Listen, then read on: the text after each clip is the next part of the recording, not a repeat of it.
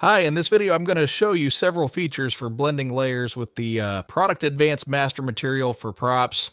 I will start with the most common feature, texture mask blending. This method uses a texture as a mask RGBA to blend the layers. This mask can be a regular noise like those included in the product, or a mask that you have created with Substance Painter, like for this car. One of the main advantages of using this method is that you don't have to depend on the textile density of the 3D model.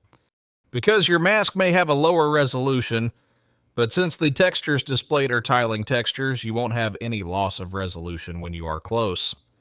As opposed to the traditional method, you can see that the textures of the vehicle have a lower quality because this vehicle was created using the traditional method, so the textures have been baked to the vehicle.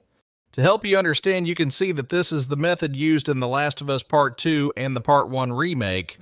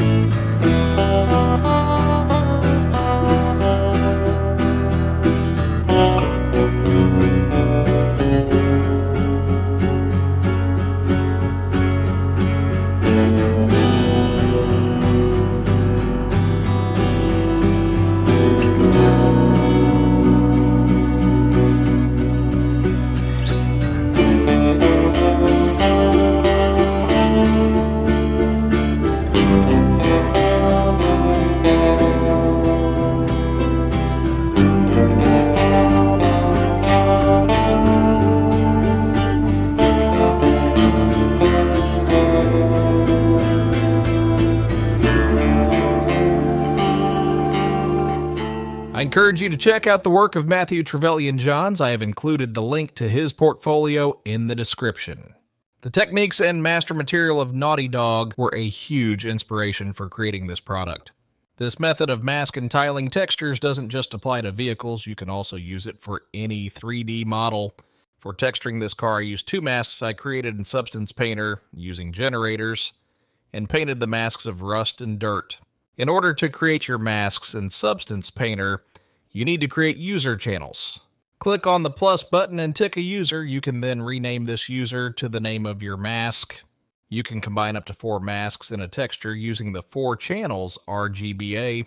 So if you're using a single texture and want to have 4 masks, all you need to do is create 4 user channels from user 0 to 3, for example.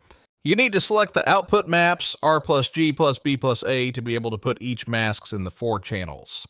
There are 16 user channels, so you can use up to 16 masks and pack them into 4 textures. Once you have your mask, you can create your material blend.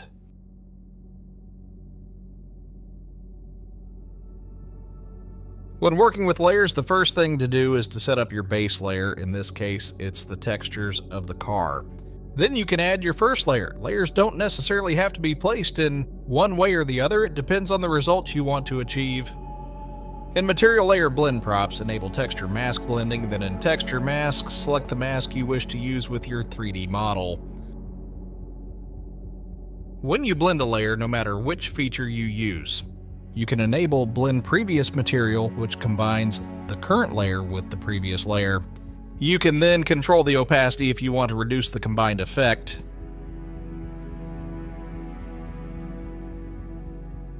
And with the Parameter Material Layer Opacity, you can control the opacity of the whole layer. You can also view the mask to get a better idea of the blending process. The parameters white and black intensity are similar to a level to adjust the mask.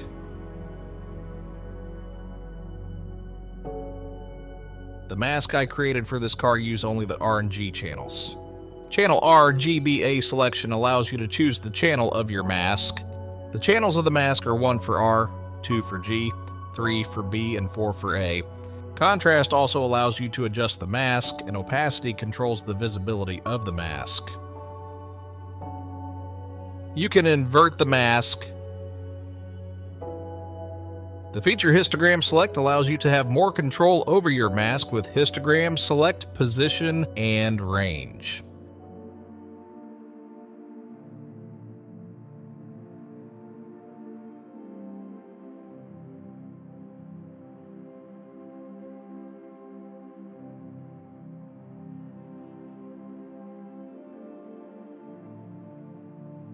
Now the rust layer is finished, I will add the last layer for the dirt.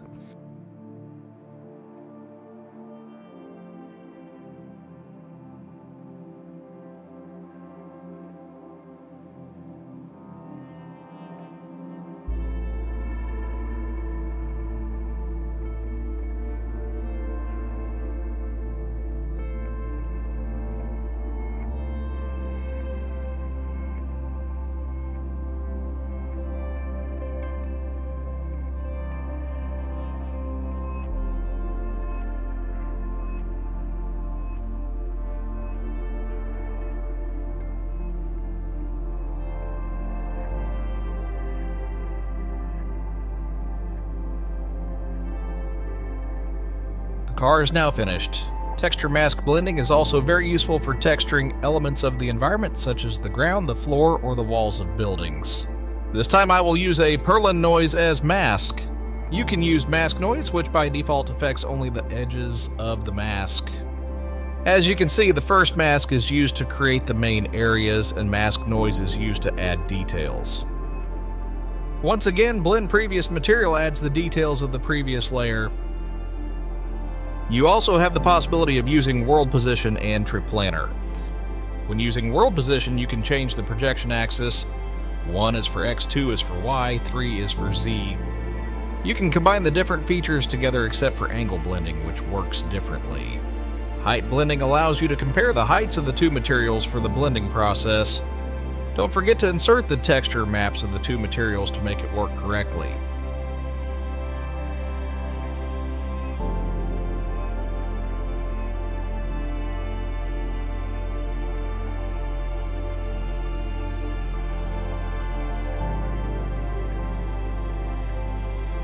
You can quickly achieve interesting blendings to create your environment, and you can have a more realistic result with tessellation.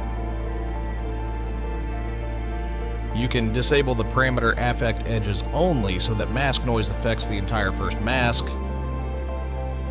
You can create stunning, realistic materials in just a few steps. Your only limit is your imagination. Another example for buildings, if you don't want to take the time to bake masks to blend the different layers, you can use triplanar, which offers a faster and more procedural solution, but keep in mind that every feature has a cost in the overall shader complexity. However, don't be too restrained in the use of features either. That's why you need to learn more about how to optimize your project. I've included a tutorial link in the description that can help you. This technique is also a good alternative to vertex painting because it allows you to achieve variations a lot faster without having to hand paint each mesh.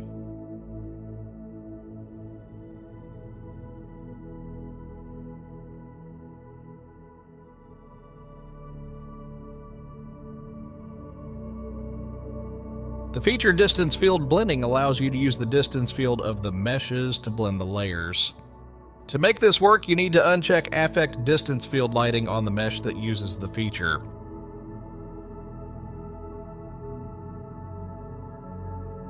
If you use several meshes with this feature, you can activate Approx AO, and you can also keep Affect Distance Field Lighting checked like it is by default.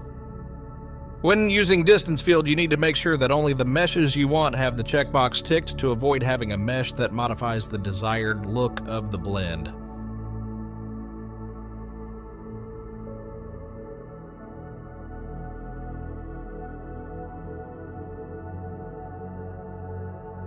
Unfortunately, distance field and tessellation don't work very well together as there's a visual glitch. When you're close to the material, don't forget that tessellation is still an experimental stage. If you don't use tessellation, there's no problem. You can add depth to your blends thanks to the feature mask edges to normal, which detects the edges of the mask and creates a normal map using DDX DDY. giving the feeling of different depths between the two layers.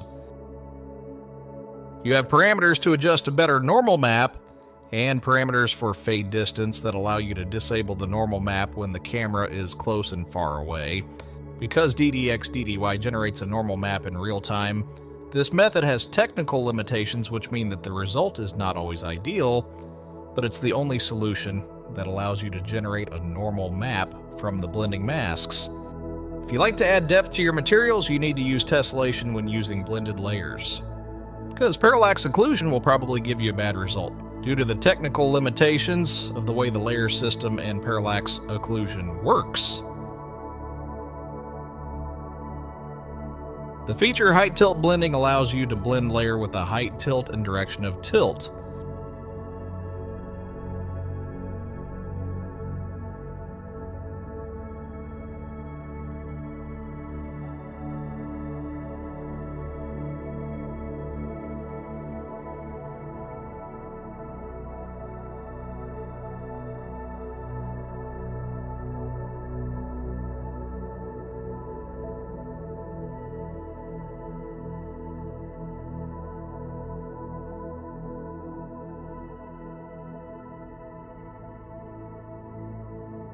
This allows you to create complex blendings that would be impossible to create that fast without this feature.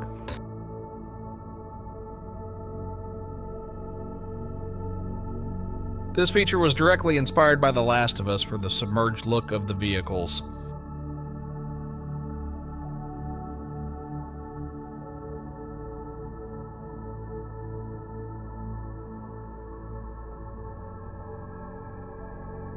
This feature can also be used with custom primitive data, which allows you to have different looks with a single material.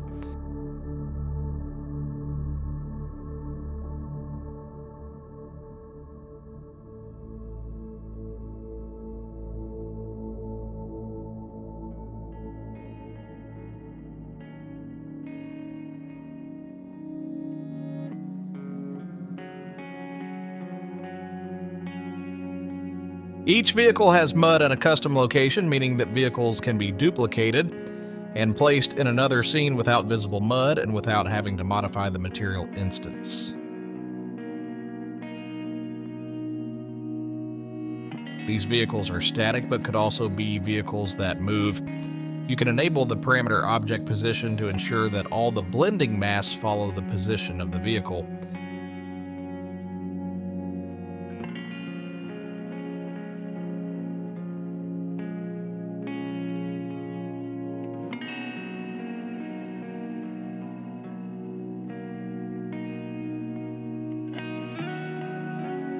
The feature angle blending allows you to blend the layer based on angle. There are two methods of blending. Normal blending allows you to blend using the mesh normals, while vertex blending allows you to blend using the mesh vertices. Normal blending is mainly used to add detail to the blend, which is why the opacity of the normal map is disabled by default. This means that the normal map of the previous layer is used instead.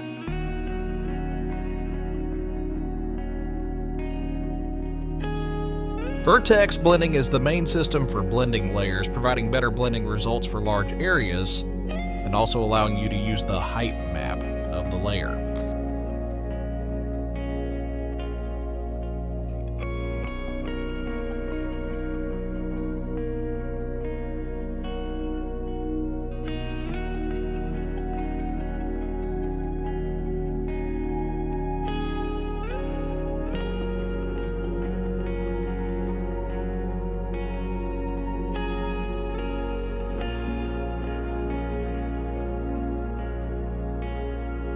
You can also change the direction of the angle and also invert it.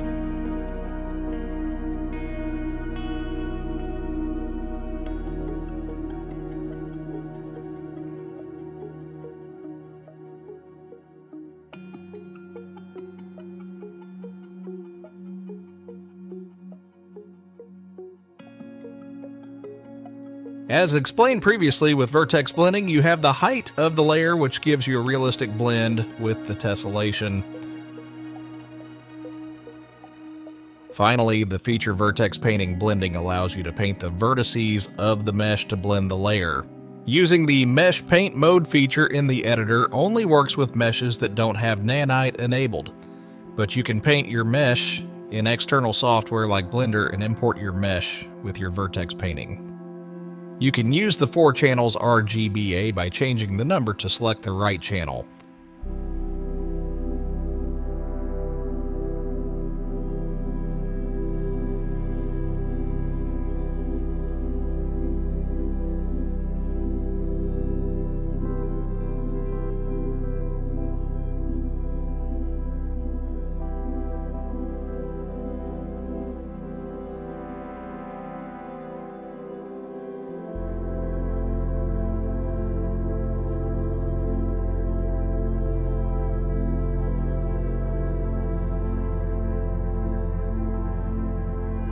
Mask noise is useful for achieving a better result, but it requires a mesh that is not too dense.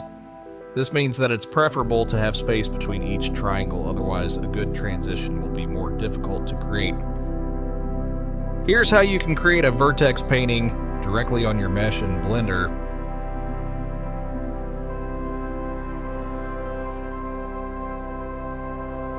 You must use the colors red, green, blue, alpha. In this example, I use red. Once you have exported your mesh, when importing it, you must choose Replace in the Vertex Color option. This way you can use Vertex Painting with nanite. It is possible that your blend is inverted, so you can invert the blend if this is the case. That's all for this tutorial. If you enjoyed it, leave a like and subscribe to be informed about the next tutorials.